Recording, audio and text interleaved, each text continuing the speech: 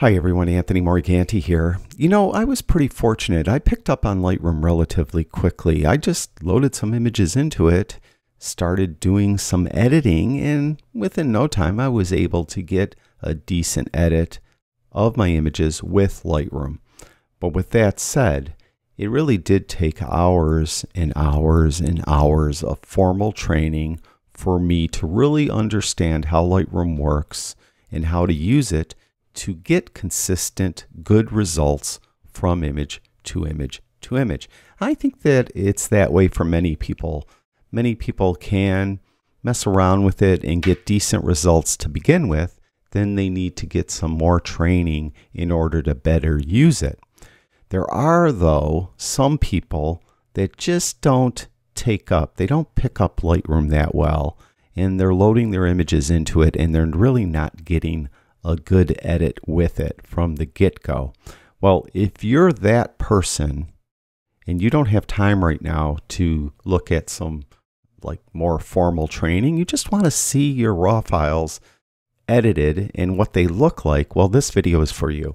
In today's video, I'm just going to show you a quick way to get a decent edit of just about any type of image in Lightroom. Now, this is no substitute for learning Lightroom properly and learning what all the different sliders and all the different tools do.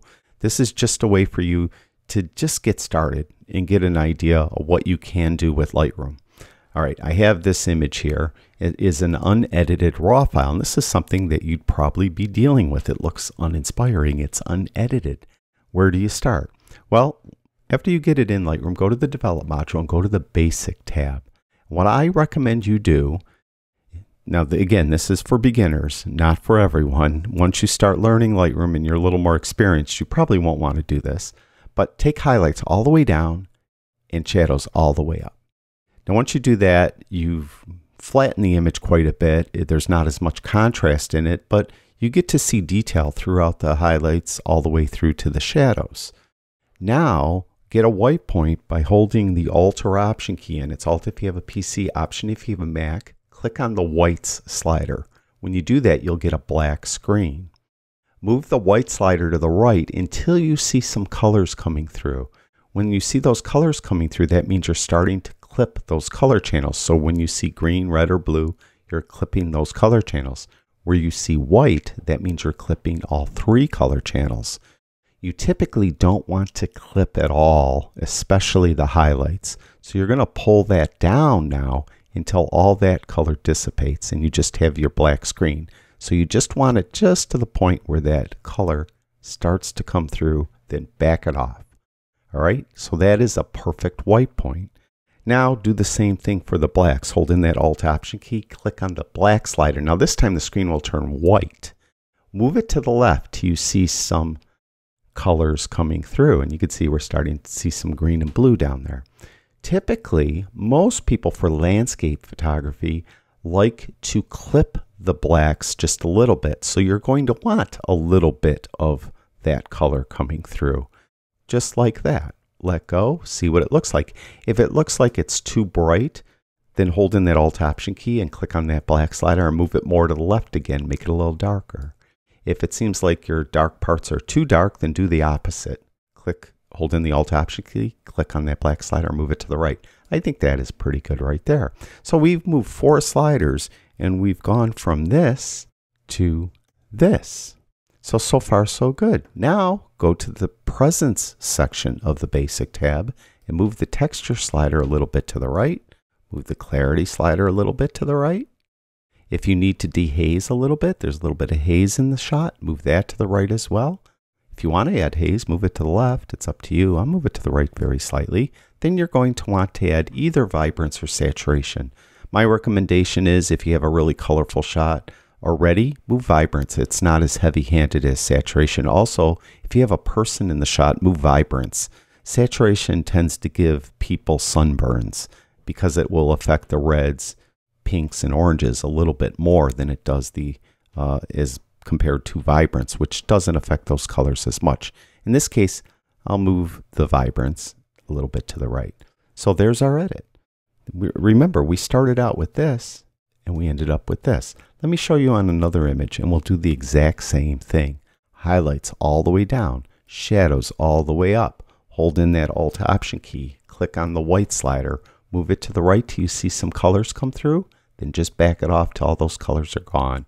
Similarly for the blacks, hold in that Alt Option key, click on the slider, move it to the left till you see some color come through, then maybe you want that little bit of color to come through.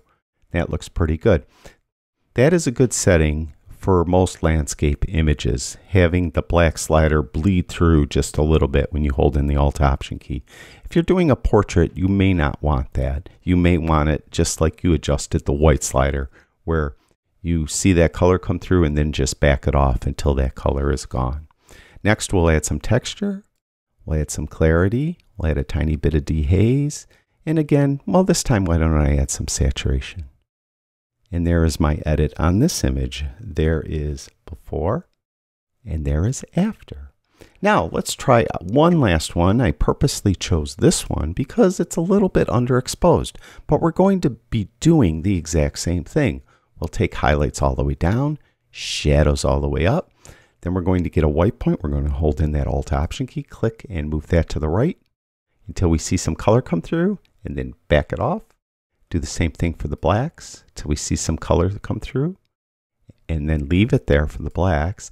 And then as I look at it at this point, it still looks a little bit underexposed. So I'll go up to the exposure slider for this photo and just move that to the right till it looks more properly exposed. Then I'll go back to texture, add some clarity, add a tiny bit of dehaze, and we'll add some saturation as well. So there we are. That's how you could very quickly do a decent edit on images. And again, this is for those of you that really don't know where to begin. And I strongly recommend, though, that you get some more formal training so you can better understand what these sliders do and get a better, more consistent edit from image to image to image going forward. With that said, in a couple weeks, I hope to be releasing my new Lightroom series where I cover every single thing that is in Lightroom. It's going to be hours and hours of training and dozens of videos talking about everything in Lightroom that will hopefully be the last thing you'll ever need to learn how to use Lightroom. That's it. Thank you, everyone who watches my videos. I really do appreciate it. Talk to you guys soon.